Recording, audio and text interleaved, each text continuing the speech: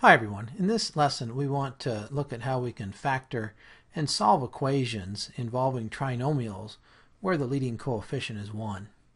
So here's an example of a trinomial whose leading coefficient is 1. Notice that in this case I can't solve an equation because there's no equal sign. Alright, so all I can do is factor this, and the way we factor trinomials is as two binomials. And I know I'd have to have a y times a y in order to get the y squared. And then I have to think about the numbers I'd put in right here that would multiply to give me 27.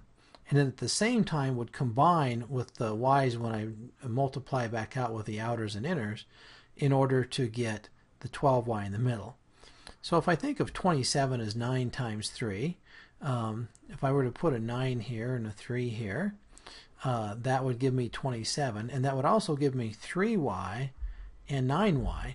And if I were to have a plus on each one of those, plus 3y and a plus 9y makes a plus 12y, and then a plus 9 times a plus 3 gives me the 27. I'm able to factor that. You can see if I FOIL this back out, I will get my original trinomial.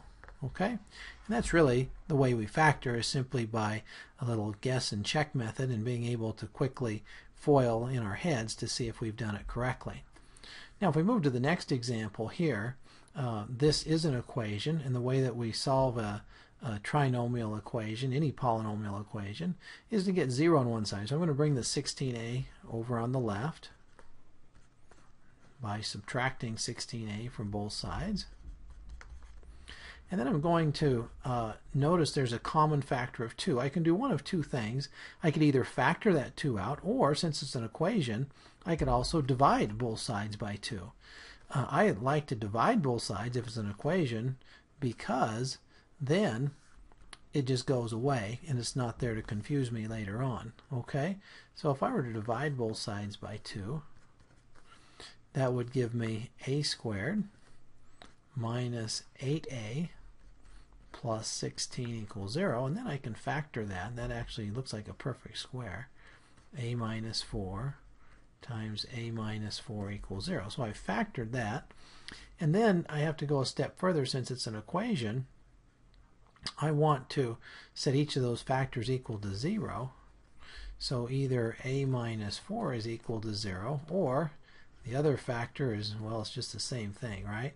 So I'm going to get a is equal to 4, or a is equal to 4, and so the only answer is a equals 4. Alright, now notice if I would have just done this slightly differently, if I wouldn't have thought to divide the 2 out, I would have had 2 times a squared minus 8a plus the 16 equals 0. And then I would still have had to factor this as a minus 4 and a minus 4.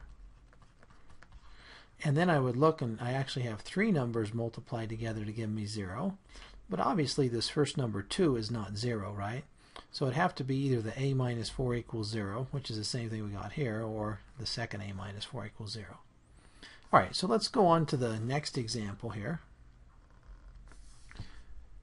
Here I have a cubic equation, and I still want to get 0 on one side. I like to take all my terms to the side that's going to make a positive leading coefficient. So I'm going to take the 56x plus x squared on the other side. That'll leave me 0 on the right hand side here.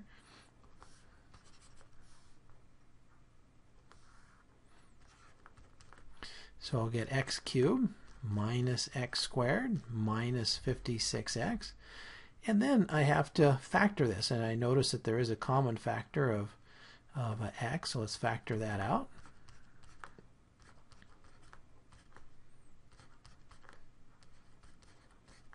And that leaves me a trinomial that does have a leading coefficient of 1, and that's going to be the easiest sort of trinomial to factor. So let's factor that a little further.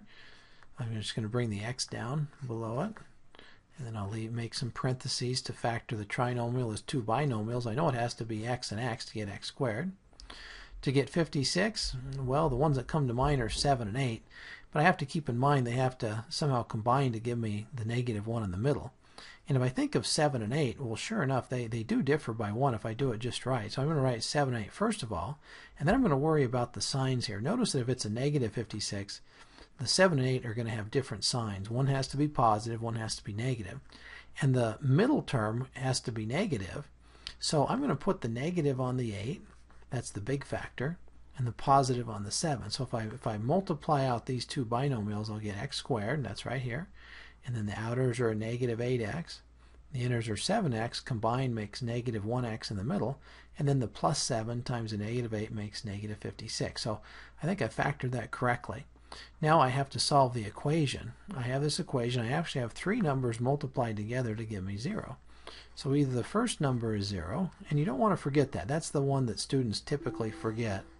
So either x is 0, or x plus 7 is 0. And if x plus 7 is 0, that would make x be a negative 7. Or the third number would be x minus 8. So that would make x equals 8. Okay, on our last example here, we have a binomial times a binomial equal to negative 5. Now, if this was equal to 0, this would be really easy, right? I'd know that z would have to be negative 4 and z would have to be 2.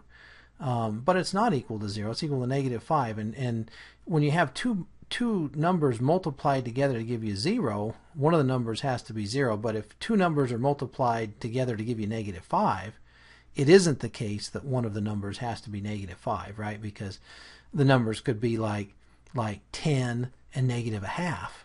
And so that's not going to work to solve it. You have to get 0 on one side. So the only way I can solve this is I actually have to multiply this out. Z squared minus 2z and 4z is 2z minus 8. And then I bring the minus 5 over so that I do get 0 on that side.